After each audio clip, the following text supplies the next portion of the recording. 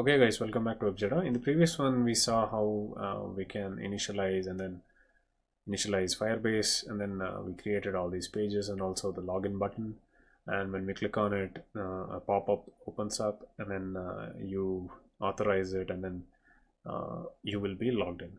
But there is no visual feedback or anything that we know we have logged in, and we are not also doing anything after that. Now what I'm going to do is I'm going to save this user in a store file, and with that I can access that in any of these routes. So we'll create that right away, stores.js. I will import a writable store. I think it should be in curly braces, from Svelte store. Okay, export const user equals writable, and let it be an empty object. Now I'll have another one, export const is logged in. This will be a boolean, writable, and initially it will be false. This will be useful to show whether user is logged in or not. Now in the login page we'll import that, import user and is logged in from I think it was outside of this stores.js. Okay, now we have user, and what we can do here is we can auto subscribe to that, equals rest.user, and also is logged in equals true. Okay, now if we come back to use the same thing in profile, we'll have a script tag, we'll import that, and we can also show it here based on that stringify and user. Right now, once we go to profile page, it's empty now, but because we have to log in again. And if we go to profile, it should have shown. Okay, where is the dollar? Okay, it's showing it here. We have a clear idea of what's happening. So there is this display name, there is photo URL, that's my image, I think. It's email verified is true. So we got many other things, but we just need those. We'll use that here. Now create a division, we'll call that profile. Spelling is wrong, profile, and then here I'll have h4 or something. And okay, so this profile should show only if is logged in. Okay, so if not, let's not show it. h4 I'll have user dot display name, and above that I'll have the image. Source will be user dot photo URL. I don't know if that is the one. That's gone now, so I'll just have it here. Alt, I'll call this user.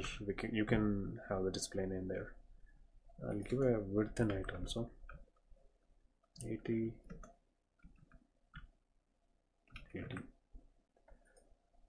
Okay, and then one more thing, in a paragraph we'll say your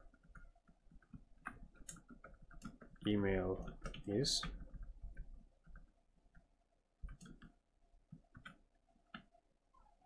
$user.email.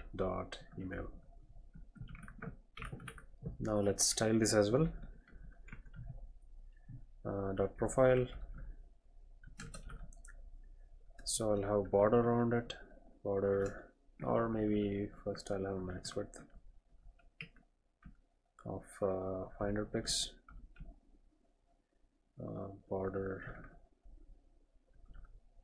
2pix solid -EE,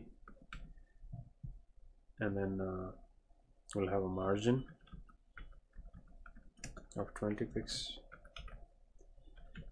Also a padding, this can also be 20 pixels. What else do we need? Yeah, that should be enough, I think. Maybe we can make it grid and place item center.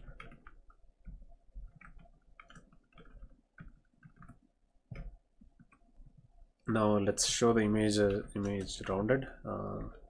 What border it is, 100%. That should do it. Okay, so yeah, we got it. I wasn't expecting that, but anyway, the h4 margin 0. Yep, this should be okay. Margin bottom.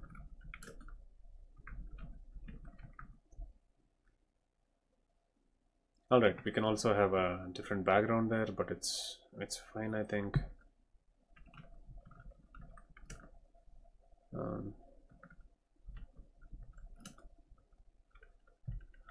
So let's have some kind of, okay, this seems fine. Now this is the profile. If I refresh, it's gone. Why? He's logged in as I haven't used dollar here. Okay, so when you come to profile, if is logged in is false, it doesn't even show. See, every time I refresh, I will be logged out. So I'll log in again using Google.